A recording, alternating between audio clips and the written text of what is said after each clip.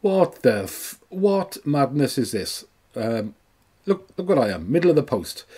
Now, I know a few of us had gone over to the left of the post, and I thought, well, I can't see that. I can't see how we can be that far left of the post. That's not to say it's wrong by any means. Here I am in zone 3. I can't criticise anyone. But originally, I'd gone to the right, just to the right of the post. The height I got right there, but I've only just looked at it, and when I saw how far right the winning cross was, I thought, good grief.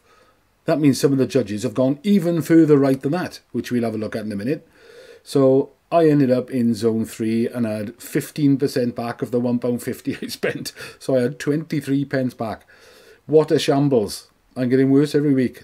Right, let's have a look at how the judges came to be where they are.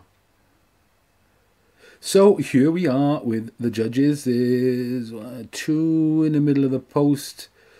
Well, it seems to be a little bit high, but still, you've got 1 all the way down here. And look how far right this one is. I don't see it myself, but there we go. And we all see it in different ways, don't we?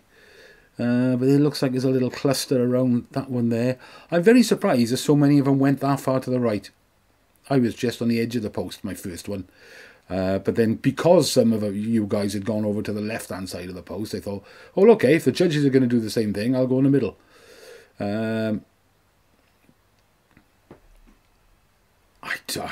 I don't even know what they're going to take out there, because are any of them that far out? I don't know. I'm just going to be guessing here, and it's a bit of an odd spread. Let's have a look what the judges did. No, they left all the crosses in. They haven't taken any out. How many was there? Eight judges this week, including the head judge. And they've left all the crosses in. And yeah, I think that sort of makes sense, because none of them were... It wasn't a tight enough cluster, and none of them were that far removed from the cluster that you'd think, well, that's ridiculous, it's way off. Even though I think most of them were way off. But what can I say? And we all see them in a different way. I know I said the last couple of months probably that I thought the judging was getting better, in that they've been in a better cluster. I'm not so sure this week. I'm not so sure. Anyway, let's have a look at this week's picture, because I've done a cross.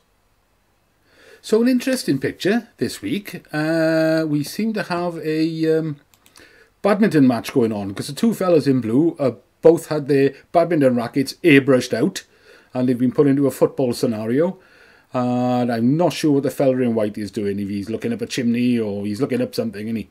So they've put all 3 of these together, 2 badminton players and a pervert. And I've gone, my one cross is right there, because when I draw some lines, this guy looks as though he's more or less... I think he's looking slightly down, or I certainly think the judges are going to look slightly down.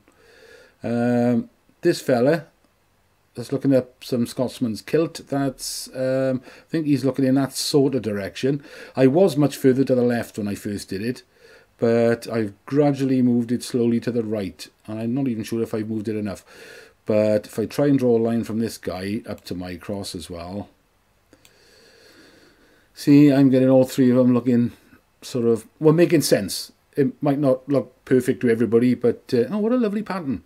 Anyway, it might not look perfect to everybody, but it sort of makes sense to me at the moment. I know some people will see this fella on the right here.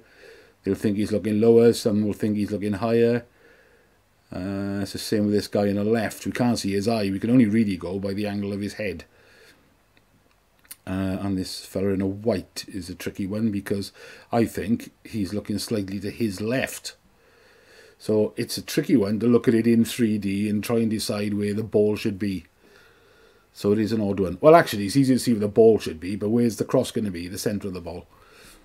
So that's where I am for that one at the moment. What's my coordinate on that? 1600, 721. I'm going to put the target on there, see how that looks. Although I don't know why, because every week when I put the target on there, it looks perfect. And then when it comes to the decider, I'm in zone 3. The result. So, are they looking at zone 1? Is that feasible?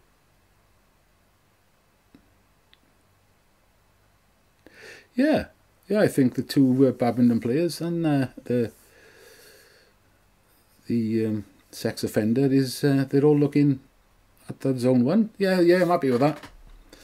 So that's what I'm sticking for now, unless I put a few crosses in from you guys throughout the week. So leave me a cross. We'll make another one Saturday, see where we think the average is. And I think that's going to be pretty close to where I am there. Yeah, I think that's a winning cross. I'm not going to move it. Bugger it. Right, Revcomps, what did they do this week? Well, they sneakily added another, as you can see, this van is on an early bird. This is for Thursday's draw. They dropped that van in last minute. So I bought a ticket on it, and because that's the only... I had nothing else. I had no tickets for Thursday at all, because there's nothing on here that I fancied. I didn't fancy the Hyundai, because, well, I'm not 12, and the others, just too expensive to run, too flash and fancy. Nah, not suitable for me. So I've gone for this transit van, which I can turn into a weekend camper when I sell my other car to pay for it. So that's what I've got. I've got one ticket on that. And then for next Monday's draw, they've got a Porsche on there or cash alternative of 70,000. So I had one ticket on that. Didn't want the M2 competition. Didn't want the Merc. I do like these James Bond type Land Rovers, but what would I do with it? I didn't want the Mini either, but I did get a ticket on this Volkswagen Troc R-Line, the T-Roc. I quite like those, and that one is a 2-litre diesel, automatic, and it's got a tow bar on there. So I could tow a caravan with that. So I got a ticket on that.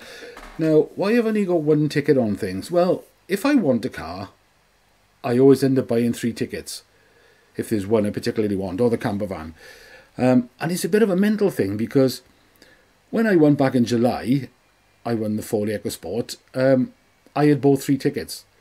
So in my head, I have to buy 3 tickets to win. And then what I did yesterday, I looked at about the last 10 or 12 winners of cars on Revcomps, and I went through the entry list to see how many tickets the winners had bought. And out of about 12 winners I looked at, I think there was...